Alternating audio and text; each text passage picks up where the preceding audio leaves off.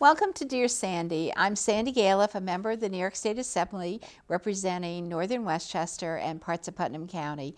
And today we're going to be talking to two special people that are involved with PAPA, and they're going to tell us all about what that is and the new projects that are coming to our community and the ways that you that are viewing this program can become involved in helping others. So I'd like to turn it over now and introduce my wonderful guest, Rabbi Paskind, who's the president of PAPA, which is the Peekskill Area Pastors Association. Right, which kind of expands a little bit out of Peekskill, yes, I must it does, say. it does. Right, and Reverend Dr. Pankey, who is vice president of PAPA.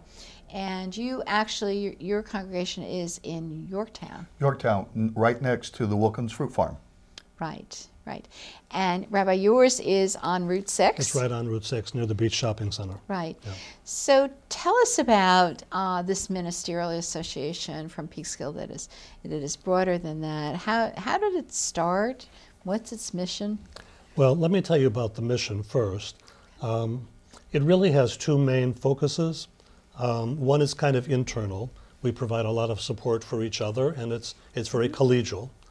And I think that for a lot of people, it's very important because clergy have a kind of a different role in the community, and it's great for us to be able to share with each other. We meet once a month, and it really gives us a chance to learn from each other, let our hair down, learn from each other's experience, and share a number of different experiences together.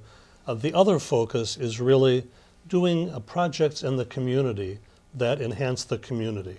And we really have an awful lot of projects that are going on. Some of them have been for many years, 20 years or more. Some of them are brand new. So it's very exciting, and it's an active time in PAPA. When did PAPA start? Do you have any idea? Well, we have some idea. Okay, sometimes things just happen. Yeah, it's been said, I mean, neither one of us was here at the beginning. It's been said that our history is over 100 years old, which I think is not. Goodness. I think it's not. Oh, you think it's not? I think it's about 50 or so years old. But that's a long time. It is a long time. And from its beginning, PAPA has been very involved in the community. One of the early projects was actually starting what became the Jam Peak Shelter, CHOP, caring for the homeless of Peekskill. People from PAPA were the ones who really started that and followed it up until it had adequate funding and actually got it on the map. And I think it's wonderful that we have that facility in our community, and we continue to work together. I would assume, now you say that too, I live in Ossining, and you know, the minute just as we moved in about 1969, there was an organization started through the Interfaith Council for Action, and a lot of that was about people having great needs. It did go into housing, but I think it was more trying to take care of the poor in whatever way, food, and so maybe I would assume maybe many of these started through a project that developed. Probably in some cases it did. There are, of course, as you say, ministeriums all over the country, and I think that they're a very important part of the community. And those communities that don't have active ministeriums, I would say, probably are the poorer for it, both in terms of the clergy people not having a place to share, which really gives us, we're finding a tremendous amount of insight into what we do and support.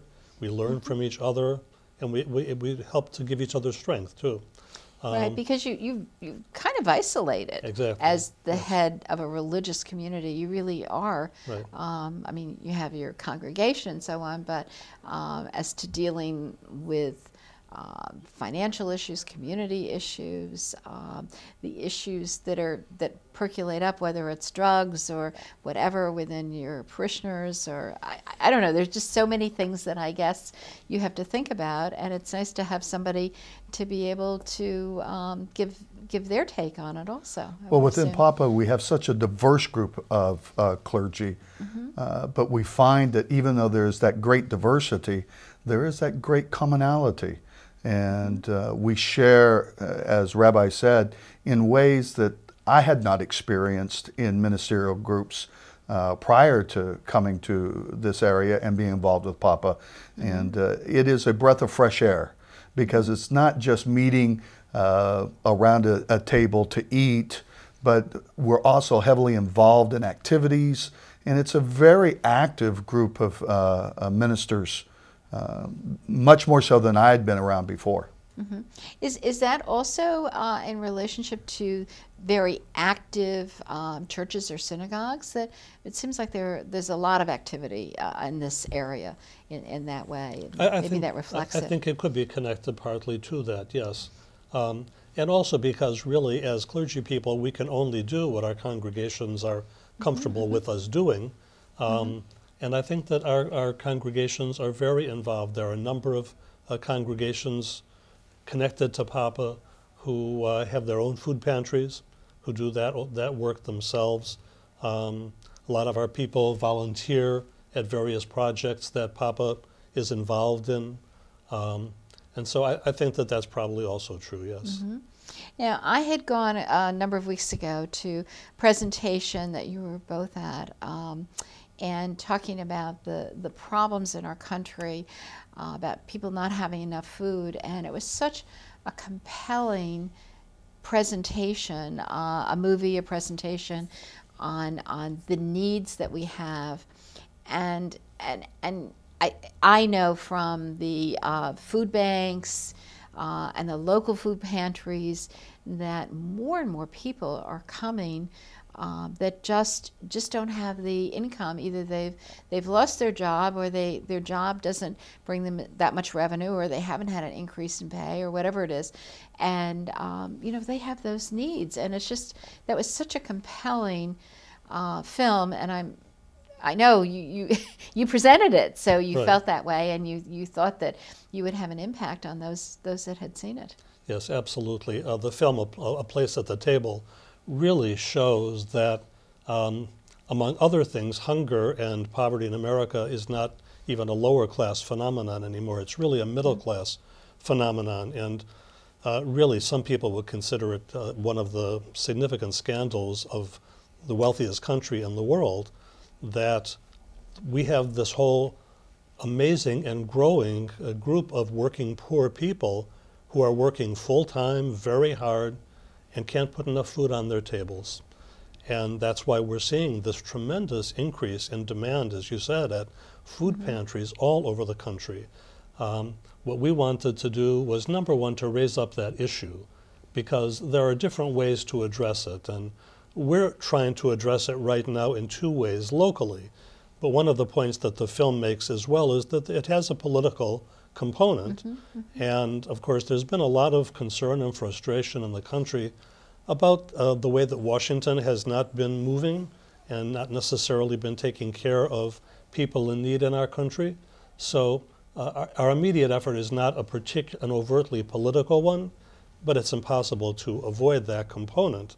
But what we're involved in right now is a two-pronged approach to provide more food for people in our community.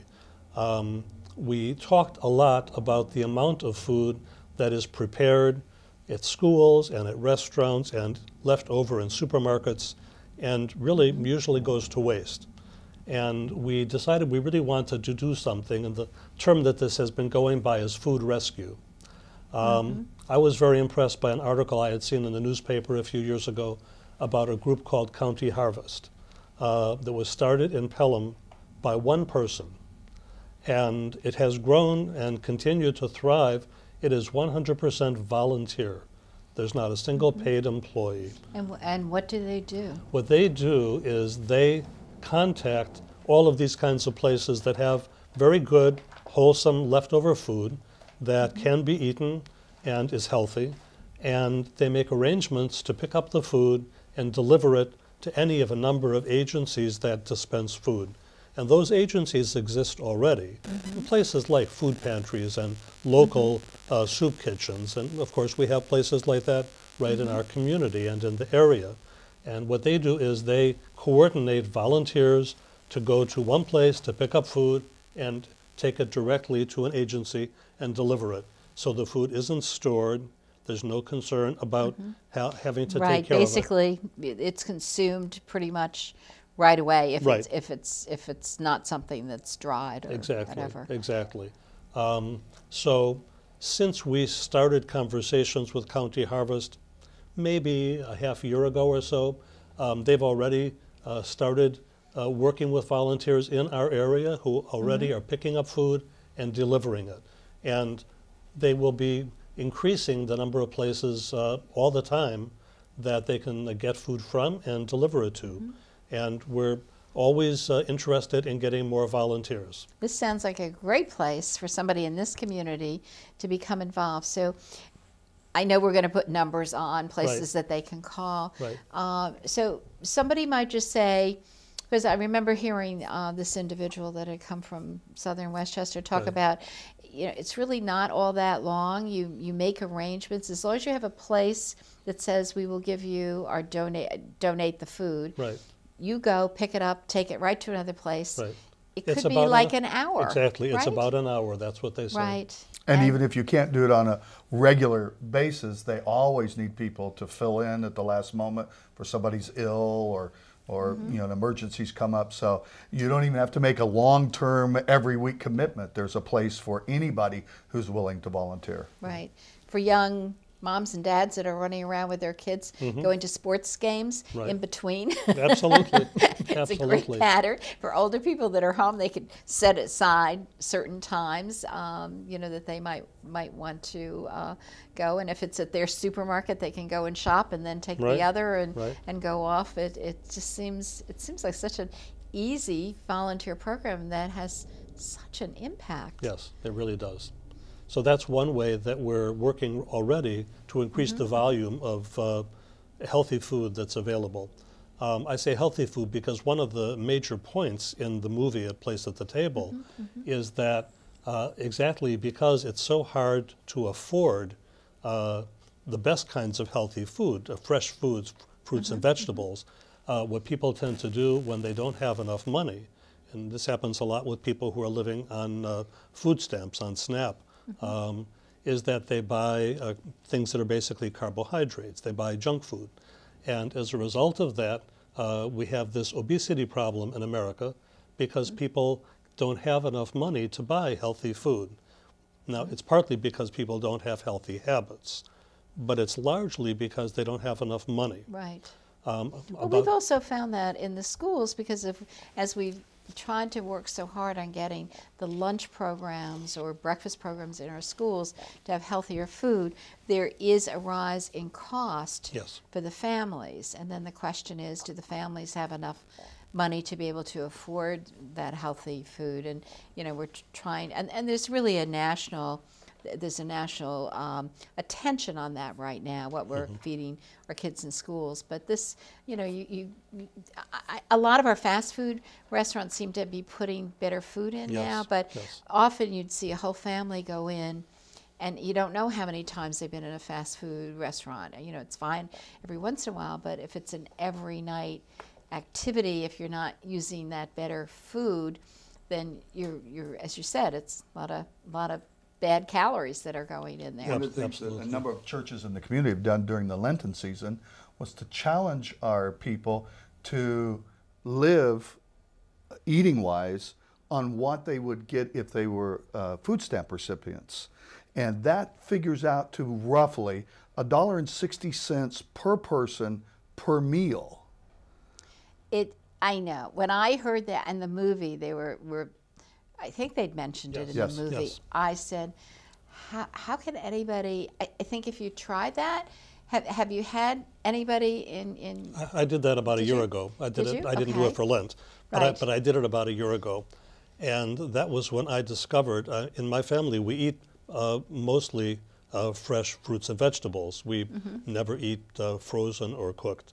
And I discovered that I could really only afford to do that if things were on very deep sale, if I was extremely careful, and I limited what I could buy. It's extremely difficult, nearly impossible to do it. One of the things that this movie shows is that a big reason is the huge amount of subsidies that are given to a small number of agribusinesses. And again, we're entering the political realm, but it's a serious issue because I suspect that if that money were not supporting already very wealthy companies, we would probably have enough money to solve the problem of hunger in America today. So I think it's worth thinking about.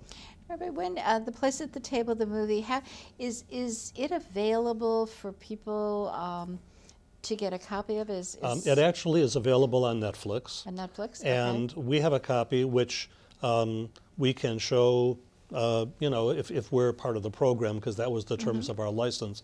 But we'd be happy to do it. I think it's being shown again someplace recently, right? Soon. Very soon it's going to be shown again at my church, the Yorktown Church of the Nazarene, for those people who hadn't been able to see it. And our church, we do Lenten soup suppers during the Lent season. So, and I love to cook, so I've been the cook. You're right, making soup for 20 people at $1.60 per person. Boy, excuse me, but No, almost impossible. it is. Very hard. Almost impossible. And there are people out there that are always concerned with the food stamp programs and everything, that we're giving so much money away. And when you think about it, you know, as much as we don't want to have people having to have food stamps, we want everybody to have a very good life.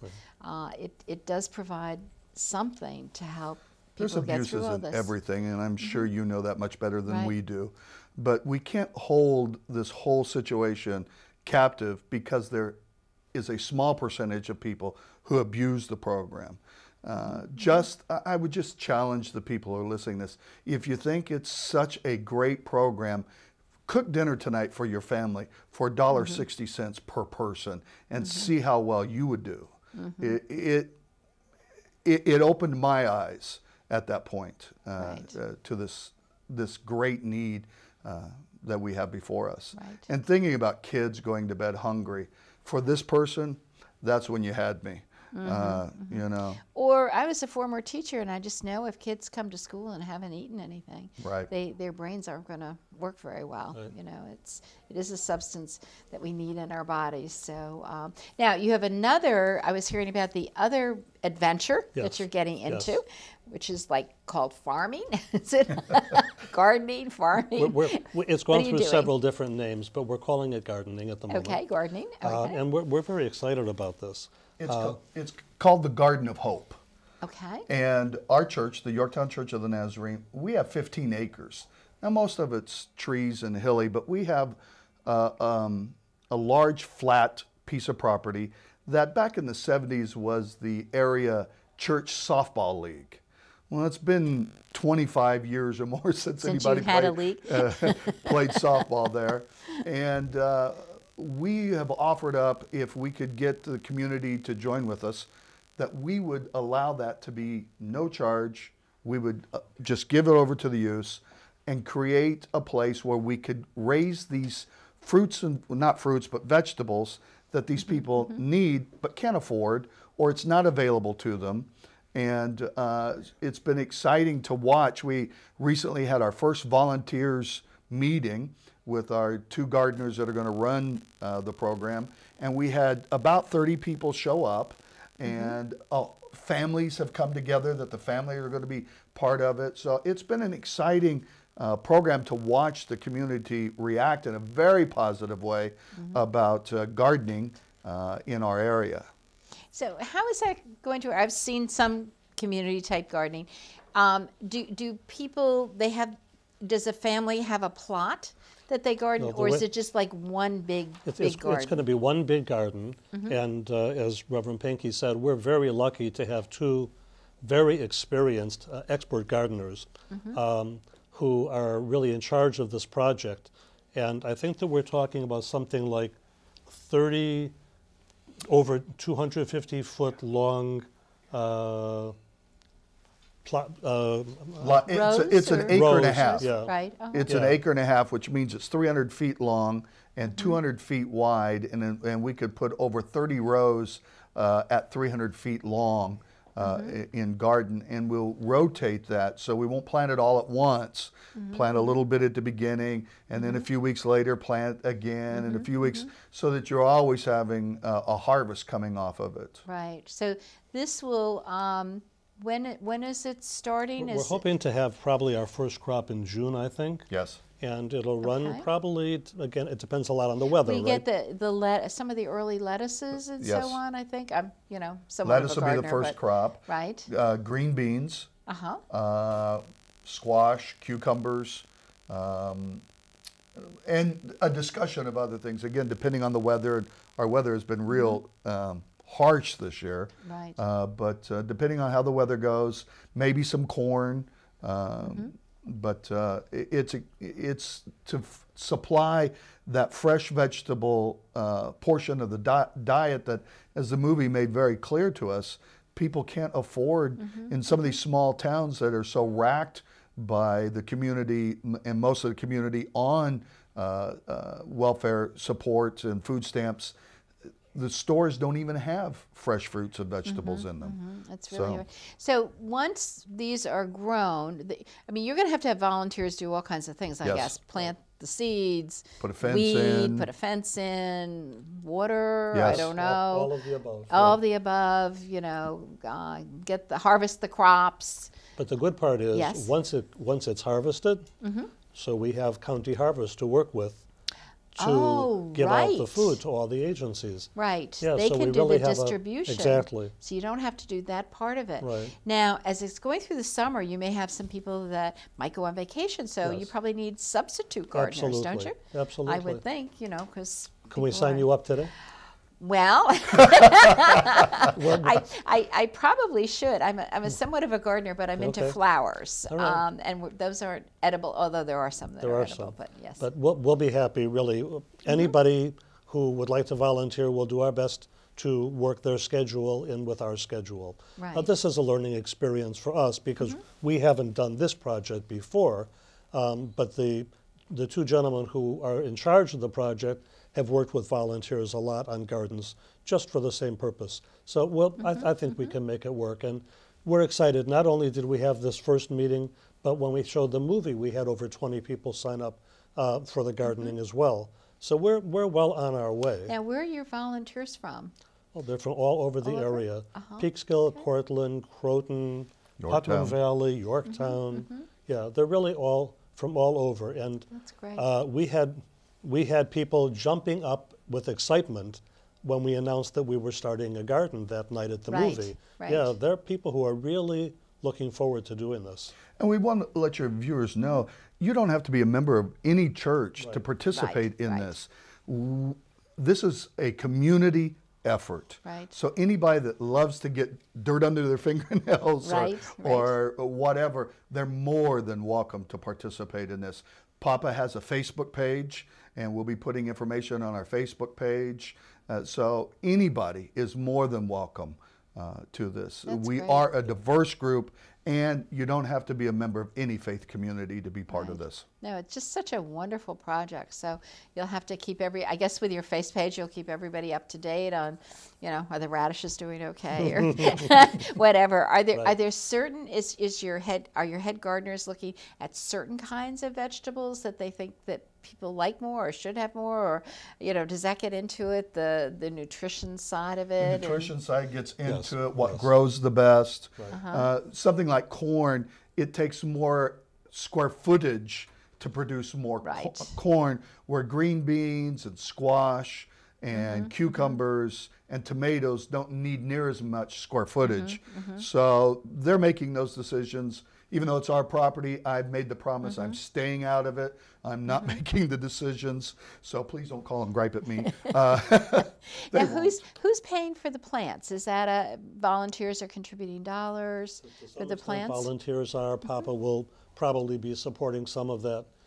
There's some grant money that we hope will be coming in. So again, it's a learning process for us. So yeah. That's great. Yeah. Well, right from the pulpit to the garden. Right. No, it's just pulpit to garden to table. Yeah. right. It's a wonderful process. Now you do so many other things. I know I always attend the Martin Luther King Papa event in tribute to Martin Luther King, and I know you're all involved in so many ways with that and other activities that occur. That's all organized by Papa pretty much? Well, the Martin Luther King project, the service, actually was originally a service for many, many years, over 20 years, that was offered to the community by Mount Olivet Baptist Church in Peekskill.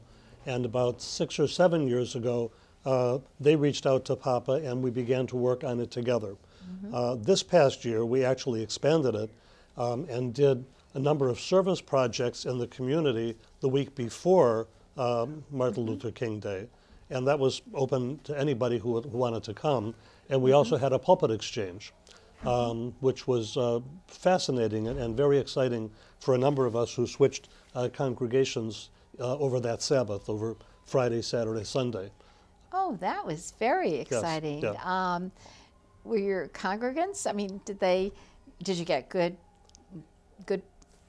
vibes from everybody? We really sitting did. There? We really Yes? did. There was a snowstorm that Saturday, and we still had a number of people who came. My congregation hosted Mount Olivet Baptist Church, and their pastor is a great speaker, and they had, I think, 30 or 40 of their members came to our congregation. I spoke on Sunday morning at his church, and I love getting the feedback from the congregation, which is something I don't normally get. Right. And yeah, it was very exciting. That is exciting. Yeah. Now, I know you also, Thanksgiving, you're having dinners. Yes, we do for a dinner. Everybody in the community. Right, at the United Methodist Church right downtown in Peekskill. We have a dinner for anybody who would like to come on the day of Thanksgiving.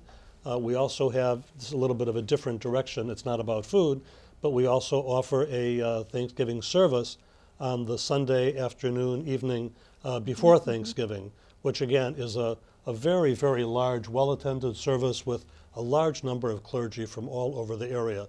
And that really is part of our diversity mandate, to try to, as Reverend Pankey said, to share with the entire community both our commonalities as well as our individual uniqueness. And so it's that's an exciting service. One of the things that we model then before our community is we can bring the barriers down.